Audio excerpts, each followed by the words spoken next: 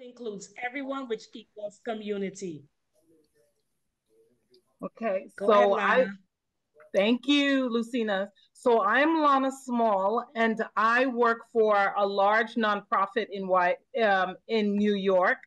And we were brought together again as professionals and parents and advocates.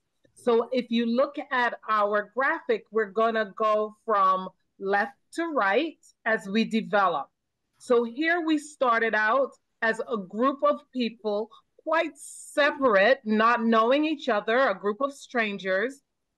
And we decided to give ourselves a name because we thought that that was one way to sort of bring ourselves together and start defining who we are. So we came up with the name New Yorkers Creating Community. Very community centered, the idea that we're in this together, even though we started out being individuals. And um, I'm going to let Marietta take it to the next step where we came to Pathfinder Studio. So we've come to Pathfinder Studio and we are on this continual journey of how do we keep growing, changing, evolving, sharing, and elevating ourselves in order to continue to be in the space where we can support others in building their community. And so I'm just going to transfer over to Jim.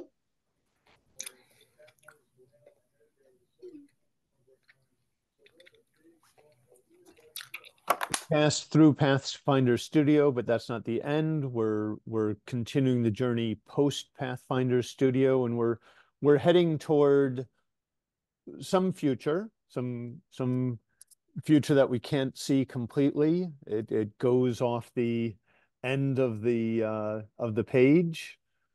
From where we stand, we can't see the future, but we're aiming toward, through that growth, that change, that sharing, we're aiming toward a future in which, as Lana put it last night, we want to stay curious about the people we work with. We want to not settle. We want to stay creative. And by the way, I'm the father of 2 young adults with IDD. I'm not a professional. I'm an amateur advocate. My paid job is very different from that. So we had this cloud that is extending off the page, and Sanaya suggested, well, the cloud is fine, but let's have more than just a monochromatic cloud. So at her suggestion, we added this rainbow to it coming off of the cloud, again presenting this hopeful future that we're heading toward together, having been initially brought together by Marietta, having passed through the Pathfinder Studio, and as we emerge from the Pathfinder Studio, having a shared commitment to change and growth and elevation. Sanaya?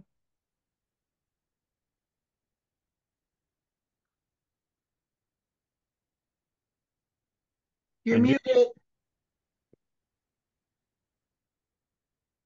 Hi. While we were discussing about what questions, probes, and possibilities are possible, I thought about my son, who always has a very innocent question on his expressive body language.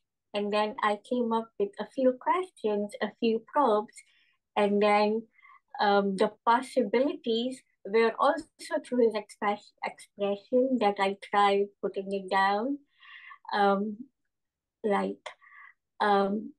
Even because this is all about organizations and how people should be treating other people. But the most important thing is people feeling how they want to be treated as well. So I felt my son would be asking, how should we see people? He would say, see me with love, a gaze so tender in your eyes, warmth, and understanding render. How should we hear people? Hear me with a heart, attuned to my sound. In the melody of empathy, we both belong. How should we mobilize people? Walk with my feelings, step by step, through the valleys of joy, the mountains of depth. How should we train people? Fly with my thoughts like a bird in the sky, unbounded by limits. Together we'll fly. And then my son always, when I ask him what, he says, no, please, no more, please. And then hand in hand, let's venture, you and I, through the vast landscapes where dreams touch the sky. In the symphony of connection, we are a shining star. See me with love and we'll go far. See me with love and we'll go far. Thank you. So that's what we have, is a group of people who've come together, a commitment to move forward, and a vision for what we want to achieve, which is to, grounded in love, move far together. Very good work. Yeah, I think it's beautiful. And again, I had never heard of your organization again until Pathfinders was able to connect, all these wonderful organizations together. And, it's just been a blessing to be able to hear all the wonderful things that you guys have done, because I've shared in my base group with Lana, so I've known a little bit about some of the things in your incredible work. So I just applaud you all. So thank you for sharing. So I just feel the need to clarify. We didn't exist until 10 weeks ago. So that's one reason you never heard of us. Yeah. That is mind-blowing to me. Well, we existed as individuals, of course, but yes. I'm older than 10 weeks. It's hard to tell. That's awesome. That's mind-blowing. That's awesome. Yes. All right. So we had a little technical issue, so you're not going to see a bunch of fancy stuff. You'll just hear some nice words, but that's okay. We'll try to figure out our technical stuff and upload some stuff later. Yeah. So when we were looking at, now I'm Sandy Cooper, for those of you that I haven't met yet, and I'm the executive director at Neighbours Incorporated on the community living side of our organization, which is, I always love to say this, it's the side of the organization that started it all. Where Patty's brilliance just kind of first hit the map. So that's always just really a wonderful place to kind of live in my space, in my workspace. So our question last week, when we were kind of going through this process, we've grown since then, but last week our question was, what does a good life look like? How do we continue to deepen partnerships and supporting people to live life in grace, happiness, and love, and continue to be very intentional in all those areas? And then that took us to another question. So when we were looking at this too, when we were kind of doing our bubbles around, we were looking at, what does a good life look like? Of course, it looks like having family, and it looks like having friends, of course, growing in our community, participation and efforts in our dreams, having them, following them, being able to safely say what they are, and have a home that we can really feel safe in, and be able to go out and do our good work and have people come into our home and feel as if it's my home or their home, and not just this programmy thing that folks like to kind of partner when they're coming from outside areas and looking in at us. And our question then took us to, what does being intentional look like or feel like? And Chrissy has a really nice example of what intentional can look like, and where following a thread can take you.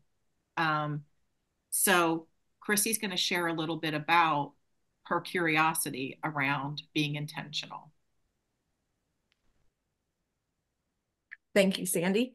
So yes, I work for Neighbours, and I'm one of the advisors that have the pleasure to work with people out in the community in their residential homes.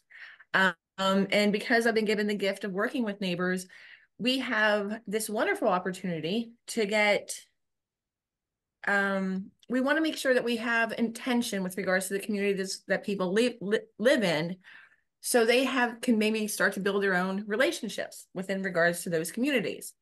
So I tend to find myself always wanting to volunteer somewhere, always have volunteered for 20 some plus years with regards to different community organizations. There's this one organization that caught my eye. They were called Angels Sharing the Warmth, and it was founded by Christine Fallows, and she was feeding and clothing the homeless in Philadelphia. Then she had transitioned, she still does that, but then transitioned up into our area. Our area that, that she will also do veterans and some of the housing developments that are a little bit less income funded, and they have fundraisers. So I would volunteer with them, trying to just get to know them because they were like-minded. So I'm like, okay, they're out there doing their thing. Let me go spend some time and get to know them. Well, as that relationship grew and my relationship with Bernadette had also grown, I learned a little bit about Bern because she was just new to our organization because she just moved in. So then I was talking to Bern about, oh, I have to go volunteer and make some, peanut butter sandwiches for, some of the homeless people. Would you like to join? So then she would just come along with me to make the sandwiches. So it all started out with just making some peanut butter and jelly sandwiches. She got to meet some new people. And then it started with, okay, now we're going to feed them for Thanksgiving and donate and go get collections for Christmas. So then we would do that sporadically through the year. Then it came into that she was feeling really comfortable with these individuals that she got to meet and wanted to then volunteer for the organization. So they would have an annual fundraiser every August. They have a fundraiser. So now this is the second year that Bern has been blessed to be able to go and be a part of it. And she has her stations. Like this year, she had her own stop on the poker run. Like she was giving out the cards and doing the dabbing and all the baskets and donations that we were able to go out and get with her for her to be able to raise money to give back to the area and the people that she has developed relationships with. So after a couple of years of working with this organization, Bern needed to have a new housemate with regards to, their other one transitioned out and she needed to have somebody else stay with her.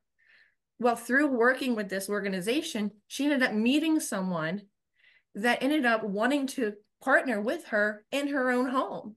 So we were blessed enough to be able to go through that process with the new young lady, and just the relationships that we have seen develop just by having conversations with complete strangers, and where it's developed and how it's helped people is just, it's just astonishing just by having conversations to say, hey, how you doing? How can I help?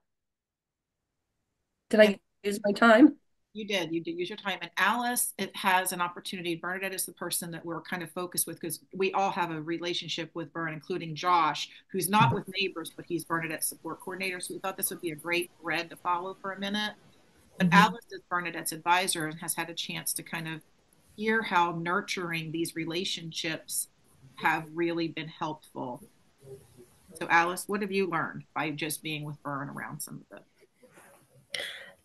I learned how people want to spend time with Bern, want to be part of Bern's life.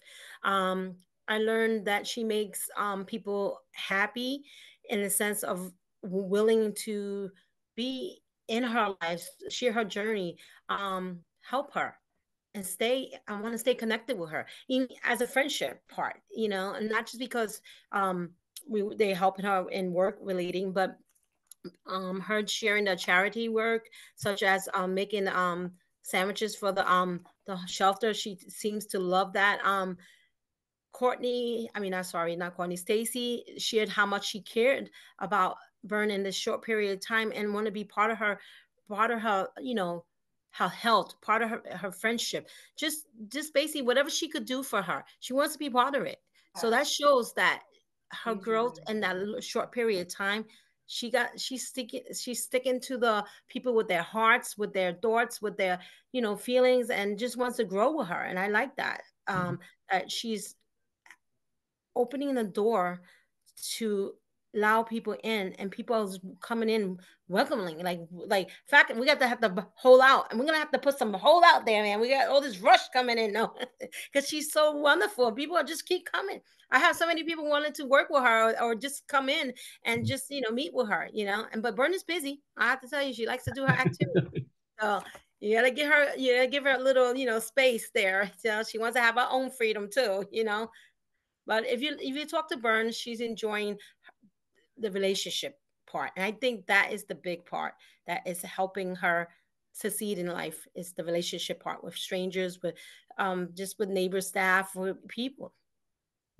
And it wasn't an easy transition. This took time. This took a lot of time for all of us that we invested in. So I just don't want you to think this just happens overnight. So, but Alice picked up the torch for me, so I'm letting her have Burn now, and I'm jealous.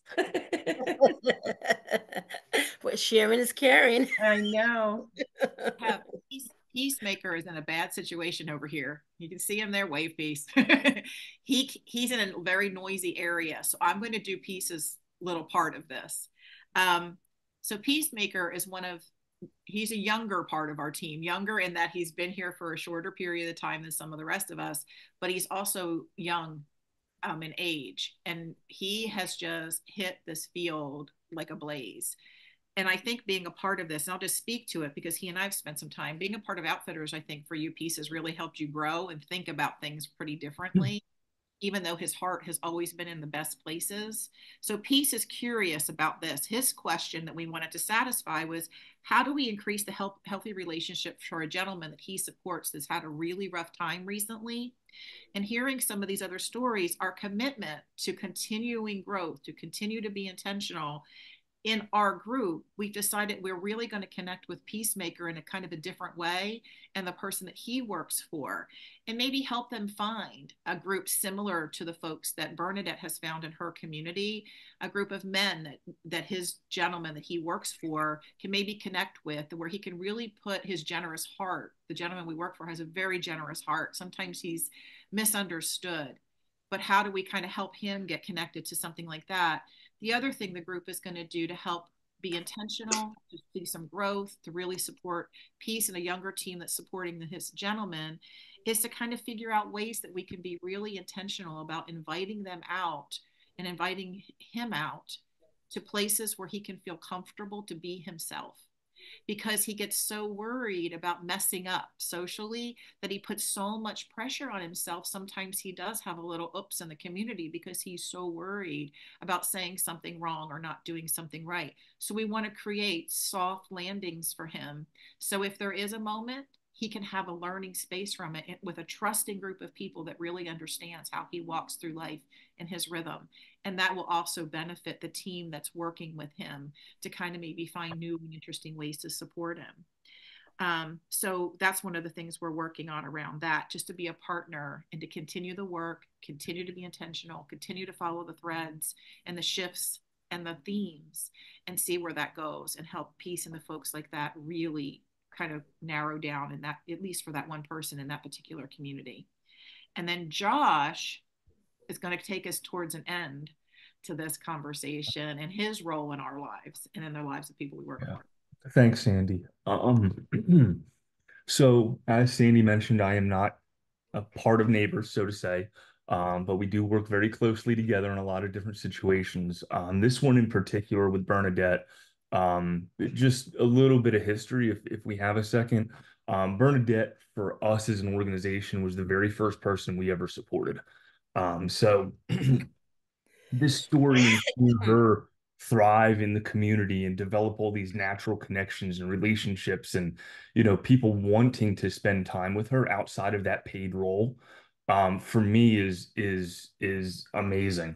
And seeing how far that she's come as a person, in the time that she's been on her own, right? So I've seen her, she lived with her father for a couple years while we were supporting her, and then the introduction to Neighbours occurred, and just seeing the difference in the person that Bernadette was and is amazing, right? So I take a step back from that and I look at us as an organization, right? Because we support folks outside of Neighbours, that may live on their own or live with other organizations, or, some folks live in group homes or with their parents or whatever their situations are. So, I look at it and I'm like, okay, number one, how can I, in my position with my organization, I'm the executive director and sort of the founder of us. How can I spread what Neighbours has done, right, with Bernadette to other areas of the organization and help other folks that we work for? That's number one, right? So part of it is educating my group, right, on how to do it and what to do and maybe what to look for. But also, even in the Milford, the area where Bernadette lives, there's other folks that I've been in contact with, that I don't support, but I'm part of their life in one way or another. How can I work with them and maybe find other volunteer groups, or, open up this specific group to other folks, in the area. So, it's been a pleasure, to say the least, watching the growth that's occurred during this time, and being part of Bern's life, and seeing how we can help other folks, from what we've learned. Yeah, we've made a commitment on our teams to anywhere Josh would like to kind of explore something, we want to kind of try to do it together and see what that looks like. What does it look like to pull that thread out there and see where we can go next? And the thing we're trying to be really cautious about is to go through this conversation and not walk into it with expectations, but to walk into it with curiosity. So, because I think then you're more open to what might come. So we're really trying to practice that in our going forward, because oftentimes we want things to come so quickly, like we have our own agenda already in our head, like I got to check this off. And just walking into it to see where the next thing would take her and the next thing would happen. And it all started around some of the things that she was just interested in. And she followed that carrot to see where it would take us. So we're trying to use that as our model to be mindful about, just be curious. So anyway, that's where we are. We're going to just be curious, curious, and curious, and intentional, intentional, and intentional. But thank you. Yes. So my question is for Josh. Mm-hmm. So Josh, how long did it take for you to, in working with Bernadette, get her to the place where she began to make those connections? That's a good person or the second person? How long would you say, if you can go back into your mind? That's a good question. There were a lot of different steps that we took in getting Bernadette to where she is now. Some of it had to do with, family connections and because again, like, so a little history, Bernadette lived with her father previously, and there was that bond there, right? Like they had been around each other. It was just them for years and years and years. So half of his future was like, well, I want Bernadette to be in the place that she's comfortable in on her own, but I don't want to let go at the same time, right? There was that attachment there. So a lot of it was education and just making him feel comfortable, and that took a while. I've been working with Bernadette since 2016. So a while. And again, part of that was, educating and making the father feel comfortable. I mean, she was ready to go. She's like, I'll move out to, like, there was no hesitation on her end at all, like at all. So that took a while. I'm gonna say, I don't know how long Bern's been living where she's at off the top of my head.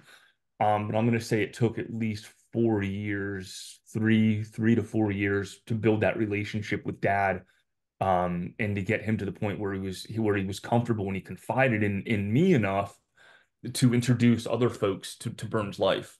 And those other folks would be the Neighbours, and develop that and start that partnership. So it took a while. Thank you. And so I like something that Sandy said, that many times as human beings, we want things to happen quickly. But if we could just stay curious, be intentional, and just wait, right? Because sometimes we can be curious, but I want the change right now, even though I'm being curious, right? Get this thing moving here, but I think if we can stay curious, intentional, and just wait, I think those are like the keys to allowing the person to just flow on their own, right? Move at their pace and just sort of be there. So I appreciated that. Thank you, Josh. Thank you, Sandy. Oh, you're welcome. And I know that once Bernadette came to us, and it was September of 2020, we had been working with her prior with her at her home before we found an apartment in a place that she wanted to stay and live. And when she first moved in, she had other little opportunities throughout the community to do, you know, to shine in her gifts. But she also was someone that really had relied upon the fact that she had been with dad for so many years. So being out in a social setting, it wasn't just like automatic. She would say inappropriate things all the time, you know, especially to men, right? You know, we have to. But then now, after all these years of just taking her out in a safe space, little places at a time, this and that, I don't have to so much worry about her making inappropriate, comments. But it has taken a minute, you know, because it was an intentional thing to, that we did, and we didn't stop. We just kept trying it again. Sometimes we failed. Sometimes it was a small success. It's not instant. So there's nothing more brilliant than putting the time and the patience in to something that you can see the light at the end of the tunnel, because it is a tunnel. I mean, you're going to have to get through it, you know? Well, and she was anxious about some of it, right? Yeah, she was nervous, and know, rightfully so. yeah, she lived a life with her father, who's a beautiful man, and Yeah. he just, oh my gosh, when you see the two of them together, it's just melts your heart. But they really learned how to communicate with each other. Like, so they had this banter that would go on, that when Bern would leave home, she didn't realize that everybody wouldn't banter with her like dad, and find that. So we had to kind of help her figure out, oh gosh, like we all do it. We all have the way that we kind of, sink in with our family members and the people that we really care about. And you don't even have to say things to each other. It just kind of, you know what's going to happen. That's what they had. So really just trying to be gentle about that. Like, okay, yeah, that's really cool and funny, but this person's going to see it differently because we're in a different setting. So, and that would make her then nervous, because she's like, oh, I don't want to say the wrong thing. So we even tried some stuff with, sometimes she would just practice with somebody she really trusted around her humor to see where it would kind of fly. And she just learned so much about herself. But we learned so much together about the community that Bern was living in, how open and welcoming they were. She started off there during COVID. The people that worked there were really figuring things out with her. And what we found is that people want to participate in life with you. Like, people are looking to fill gaps in their own lives, right? Holes that they have. How do we do that, but never going out and looking for the pity party? Because that's not what we're doing. We're not selling her disability. We're selling the gifts that she has as someone who likes to bake and loves music and wants to volunteer and wants to be out there and wants to be a good friend and a good neighbor, a dog walker in the community, like all those things. Those are the things we were celebrating. And then never in one moment trying to highlight a disability. And that's what we were finding in other places. People were trying to pull the disability pieces, and it's like, it doesn't matter. Because if we're functioning in these other places and she can grow there, that's what matters. And that's where all the growth is going to come from. But she even had to, right, Josh, even for Bern, because in other places where she'd been in really traditional places, the focus was so much on her disability, not on her gifts. It took her a minute to get courage to live in her gifts. Yeah, she sort of had to unwrap all that and sort of undo some of the stuff that had been done over the years surrounding that. And it took her a while, but she's there. She's thriving. She's doing amazing. She is awesome. Love her. The karaoke thing kills me. This Oh my woman, God. That you needed to be there though to see that. So I'm going to explain this real quick, and then we can move on. Bernadette has developed a relationship with a local art studio. Okay, so and they have, every now and then they have like a karaoke night, or like, let's all get together and showcase our artwork, or whatever it is. So Bernadette, I went. I have a good relationship with the studio, so I went that night, and Bernadette got up and sang karaoke.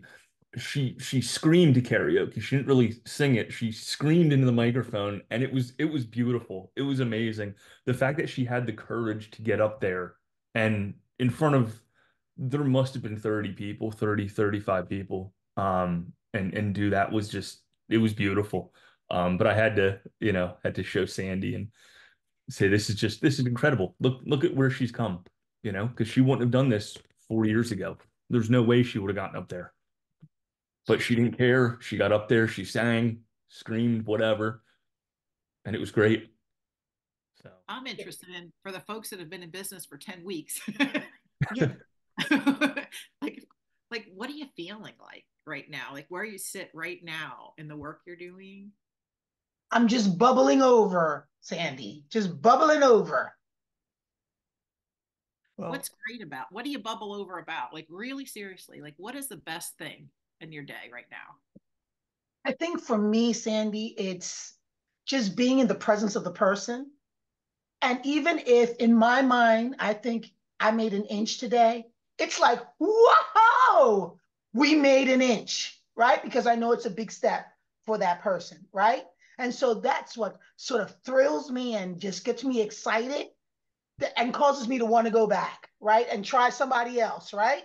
It's that knowing that, oh, they made a step. Oh, and I know it cost them like, this big thing for them to do, but we did it. And I know that there's more to come for the person, right? So that's what really like excites me. I get excited, like chills all over my body, right? and I'm waiting for the Peacemaker Chapter 2, because I think the obviously the catalyst example of Bernadette, you're already on that track and trying to find a new and interesting group where your buddy can be comfortable and figure it out. And that would not have happened without Bernadette screaming karaoke. And so, I mean, I've done stuff with biker gangs and a lot of other stuff that a lot of people thought, no, that's not appropriate. Turns out to be bloody miraculous sometimes. Got to find the right people. They're always there. And they're anxious to participate, hungry to participate. Yeah. Yeah. So in the spirit of being curious, um, both of you, Neighbours and Bridges, are based in New Jersey. correct. And I I don't know to what extent you're familiar with the self-direction system in New Jersey. Mhm. Okay, I'm just, I don't want to hijack the meeting, but I'm curious about this, and we've got 20 minutes, and I made a discovery about New Jersey last Friday. Okay. And when I presented it to NYCC a few minutes ago, they had some great questions around, well, these things about New Jersey sound great, but what are the challenges? So let me just throw up on the screen for you a summary of what seems to be where New York City really, where New Jersey really shines in comparison to what we're dealing with in New York. And it's specifically around community classes. So my understanding is that in New Jersey, the state decides, the state pays directly to the vendor, the financial accountability is on the state, they send a notice of decision, and you always have a right to a fair hearing. Contrast that with New York, where the decision maker is a FI, a fiscal intermediary. The family usually has to reach into their pocket to pay. The fiscal intermediary is held accountable. So if the feds come in and say that was a bad decision, the state is whole, and it's the fiscal intermediary that goes bankrupt. There's never a notice of decision sent, and the state is saying that we don't have a right to a fair hearing. So I look at this comparison and it's like, I'm tempted to move to New Jersey. But when I'm not going to, I'm going to try and make New York look more like New Jersey in these areas. But what are the problems that New Jersey is facing right now? What are the difficulties? Because this was the vision of things presented to me by the state, and the state always has a different viewpoint than the people who are managing services, the people who are getting services. So in self-direction or for the full system in New Jersey, it's just moved from contract-based services. And I say just like over the last 3 or 4 years, it's been changing for folks in community living for support coordination. That process started changing a few years before that. So the person's generally in charge of what's happening within the budget that they're assigned. So they're driving the decision making, whether it's in self-direction, a group home, or in the way that we provide services. So they're directing where they're going in their life around the services that are offered to them under the waiver that they're in. Most of the people that we work for, Josh and I, generally live in the community care program. It's just the bigger waiver in New Jersey. But although Josh dabbles over in the supports program as well, because he's in support coordination, we only work with people in the CCP program. So it's the bigger waiver. For folks that are self-directing, your chart is somewhat right, but in some ways not correct. Well, it is somewhat right, because even in New Jersey now, since they moved from a state-funded service to fee-for-service, the fiscal intermediary is responsible. The providers are responsible. So if there's an audit that comes into play, we're going to be the ones held accountable now. Before, the state of New Jersey was held accountable for everything because they were the responsible recipient of all the money, and then they would send the money out to us through our contracts. Now we are actually getting paid directly from Medicaid, like most other states are. So that part of it is actually the fiscal intermediary here is PPL. And if something happens where notes aren't taken, things aren't happening, audits happen, they're going to be held responsible because they are the person collecting all that information and making the payments directly to the employee under the So that's with regard to ComHab. Yeah. Yeah. But for ComHab's different than the community class. Under self-direction, it's the same thing, because it's self-direction, it's where the folks are spending their time. So it's still the fiscal intermediary that's responsible. In our world of living, it's us as neighbors, because we no longer have an actual contract with the state. I mean, we do for them to oversee us, but our contract with regard to services and payment is through Medicaid directly. We bill directly through Medicaid. So if there's an audit that comes in, the state might have an audit that happens, but they're moving all that financial responsibility over to the providers and to the fiscal intermediaries. So they don't have as much of that responsibility because they were getting creamed at every audit. But I will say this to you. There's a group of people here in New Jersey, and Josh is part of this conversation, where we're working with other states around self-direction. Oh, are you still there? Oh, no, sorry. Keep going. We're working with folks around self-direction. So if you'd like to, we were actually going to invite some folks from New York to be a part of this conversation to say what's working in New Jersey, what's working in New York, what's not working in New Jersey, what's not working in New York, and can we share some time together? And I think Jen is also probably going to be part of that as well. So if you're interested, we'll add you to that list. And if you'll send me quickly your information, I probably have your email, at least probably in the information from Jack and those guys anyway. I'll send you an invitation to that conversation if you'd like. That would be great. All right. And Josh is a part of that group as well. Yeah.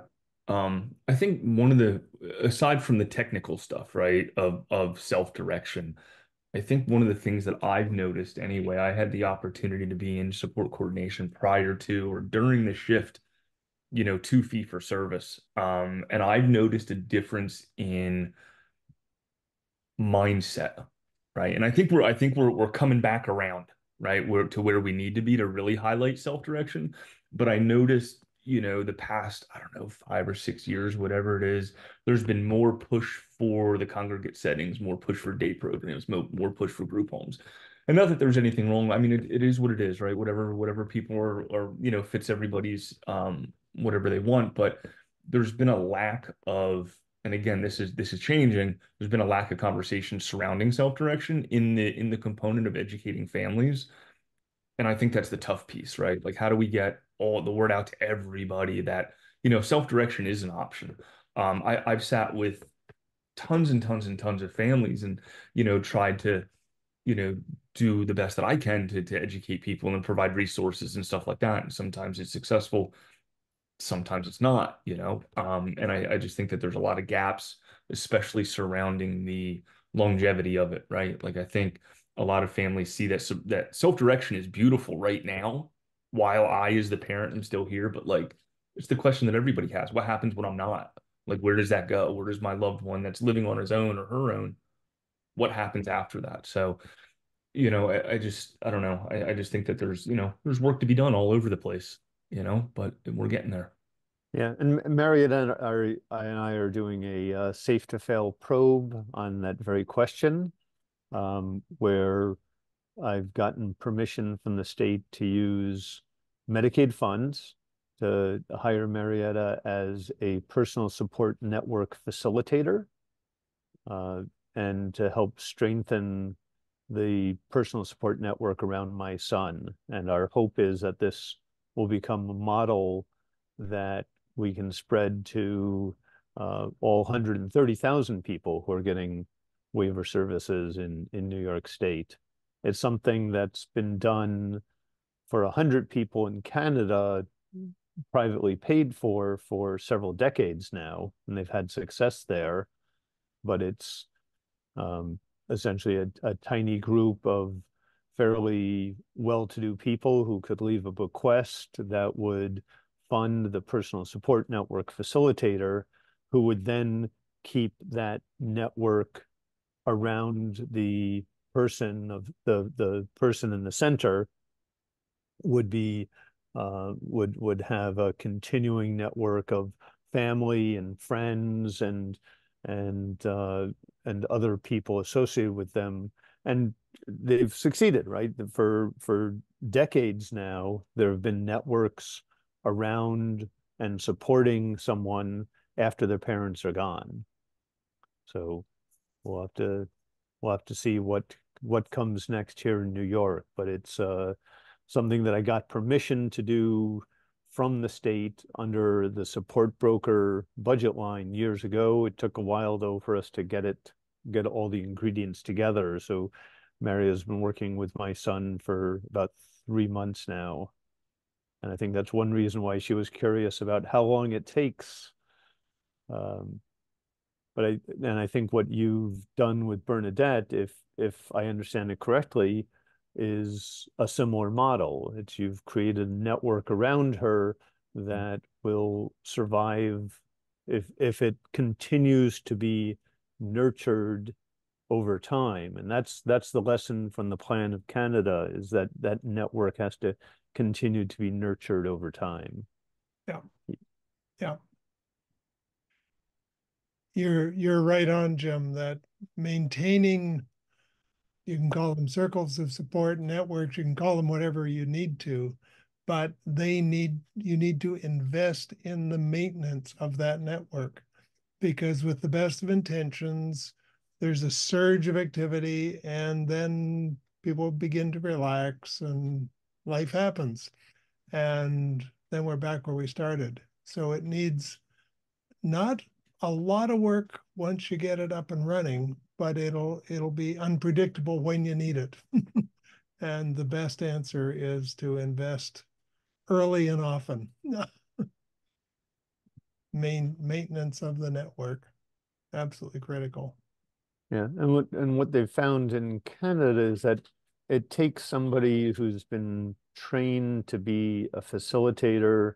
It takes them between 3 and 8 hours a week Yeah. to maintain that network over time. Yeah. So this is Plan of Canada, and what they do is they create and sustain these intentional networks. And Mariette and I went through the training with them. How long ago was it? Oh, I think it was during COVID, 2020. No, 20. I think it was pre-COVID actually. Yeah. Mm-hmm. So it's been a long road for us to get to bringing it to New York, and bringing it out of private pay to um, into Medicaid paid.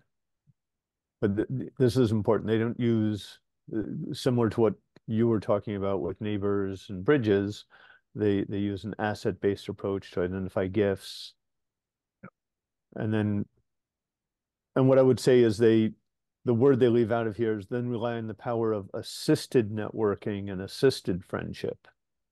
Right? Because people like my son and Bernadette and others, have difficulty creating and sustaining those networks on their own. Yeah. So it's the paid professional isn't their friend. The paid professional is the person who helps develop and maintain those links. So it's a great model. Yep.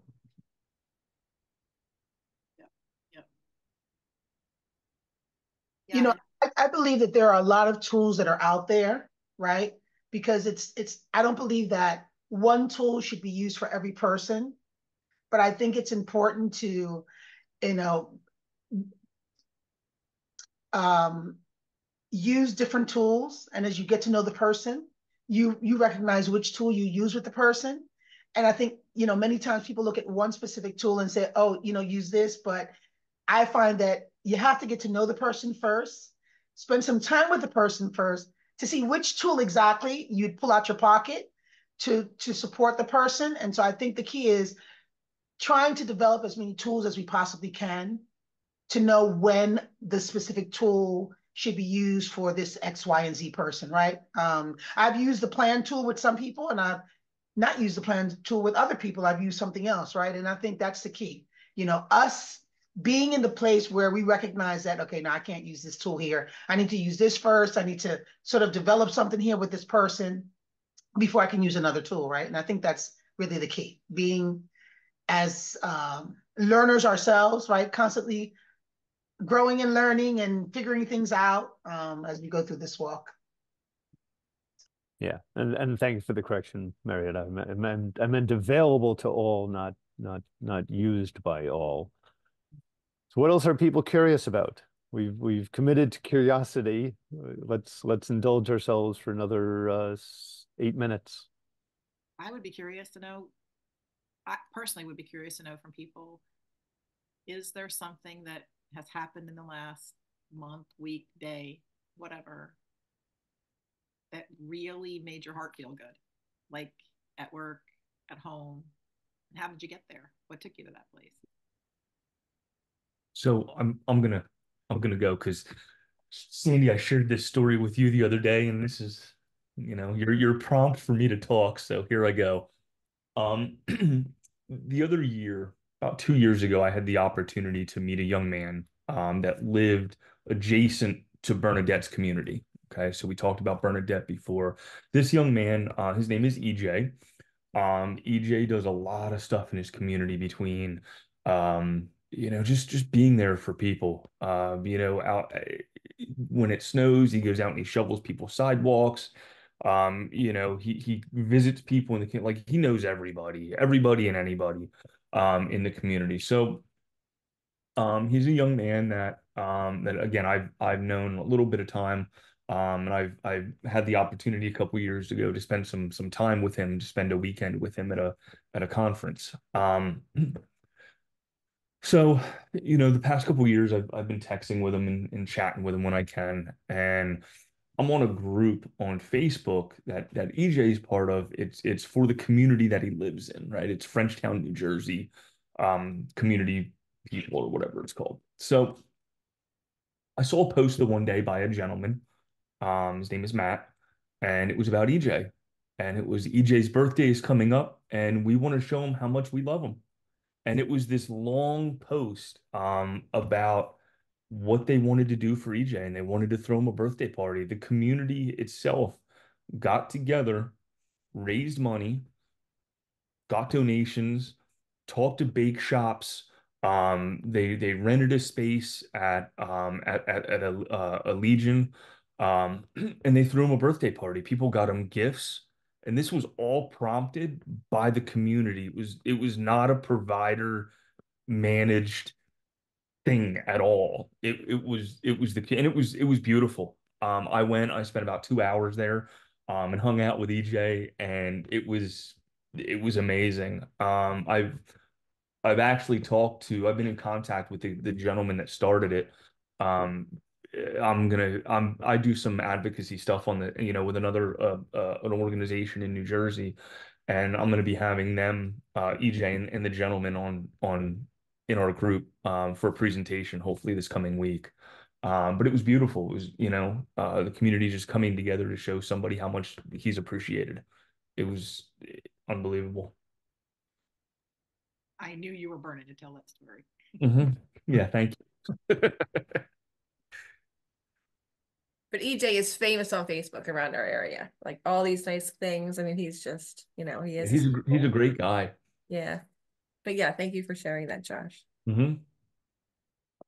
Well, I know that I had the opportunity to go up and see our friend Matt. I know that Peace hasn't able to, really communicate with his, his situation right now. And I know we had walked away last week with like, let's just go back to Matt and say, where can we start? Like, what would you like to try and start? What would you like to do?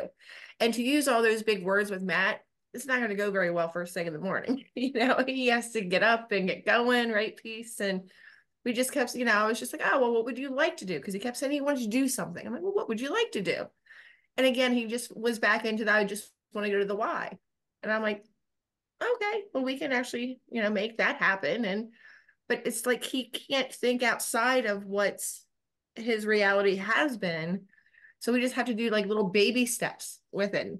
When I see him again over the weekend or early next week, it'll be, oh, would you like to come down for dinner or something like that? And we'll have a basketball game and some brunch or whatever. So we're gonna try and get him out of his little shell that he's, in, because it's a safe space to kind of fall. And, so I thought that was kind of nice. At least Matt's thinking, of different, hopefully it's going to take a minute, but it's, hopefully we can get a new little thread kind of going up in his community. And I'll go out and do some walks with you guys if you want. And I don't know, I can always find a fundraiser. I might have to drive there for like 2 years until we can make a connection, to see whether that's a good one or a fit for him. But I'm willing to make the commitment, and we'll get it done. Peace. Yeah, I have a story that it's going to sound like it's not a heartwarming story at the beginning when I start, but it really is. We lost a person that we love very much, that we've supported, and I've known him for 30 years, but we've supported him for about 14. He died unexpectedly last week. And I was talking with his mom, who is like the rock star in my world. She's done more advocacy in the state of New Jersey and changed people's lives than anybody that I know. And she does it with such grace. It's incredible. So I was talking to her, who she was sick. She had COVID, couldn't be with her son when he died. She had to make decisions about his death over the phone, about him, whether he would need to stay on a machine or come off of it. So I call her and I say to her, I just wanted to check on you. My heart is so broken for you. And she said to me, she goes, Sandy, he had such a good life, didn't he? She was like, he lived so big. And she was like, they told me he wouldn't see 5. And then they told me he wouldn't see 10. And then they told me he wouldn't see 20. And she said, so for every day after his 5th birthday, it was a blessing to us. And for 47 years, he beat every odd. And I just, when we do this work and you're doing it with intention and you're giving your heart to the people, these losses are so tremendously huge. But those successes, to hear a mom be so comforted by the life her child lived, and he was so medically frail and complicated, and he lived such a good life with the people who were with him. His person who supported him had been with him for 20 years, because she loved him, and because Ellie, mom, loved her, and she loved on her and her family. And I just think that was just a beautiful thing to watch, even in loss, all of the love and the heartfelt space that Ellie shared with all of us as a mom who was in mourning. And she, I think, took better care of us than we took care of her. Anyway, that was my story that warmed my heart. And I think it's so beautiful, right? Because we all want to leave a legacy. And look at the legacy that was left. She lived a good life, because that's what we want, right? We want the person to live a good life. So for mom to be able to say, lived a good life. I mean, what more, exactly, what more can be said? She lived a good life, because that's what we want. Yeah. Sweet story. Thank you, everybody, for your time. It was great. Thank you.